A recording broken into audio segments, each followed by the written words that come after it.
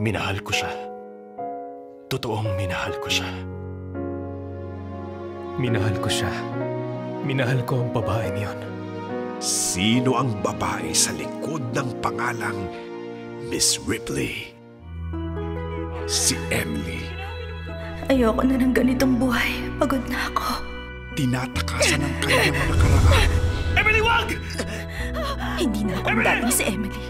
Dahil ang Emily na nakilala mo, patay na siya ngayon. Ako po si Emily Jang. Mas magaling ako magsalita ng Japanese kesa sa Korean. Sorry, hindi ka qualified. High school lang ang tinapos mo.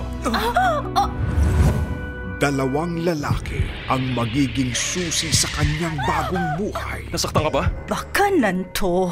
Hakata dialect yun, di ba? Kailangan ko na marunong magkakata. Ang totoo, Japanese citizen ako. At dahil turista ako dito sa Korea, kailangan ko na magsusponsor ng work visa. Imposible ang gusto ko kahit graduate pa ako ng University of Tokyo. Galing kang University of Tokyo? Pero magsisimula ang lahat sa isang kasinungalingan. Gumawa ka ng resume, ibigay mo sa HR. Nasusundan ng isa pa. University certificate.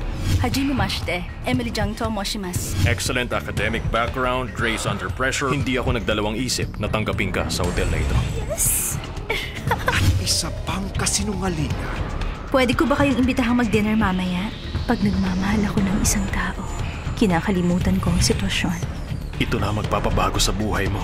Mahalaga makilala mo mga importanteng tao. Siya ang bagong may-ari at ang tagapagmana.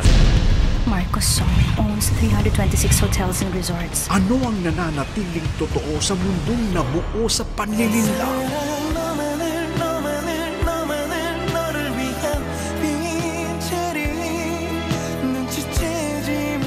Will you marry me? Maaaring magkakilala na kayo. Siya ang babaeng mahal ko. Alam ko na ngayon ang lahat, Emily. Minahal mo ba talaga ako? Mahal mo ba talaga ako? Kahit na ano pa ang pagkatao ko? My girl's Idahe in her most provocative role. Gusto kong baguhin ang buong buhay ko. Maging ibang tao. Ang bagong bida kontra bida, Miss Ripley. Ngayong Lunes na after ANA Tonight.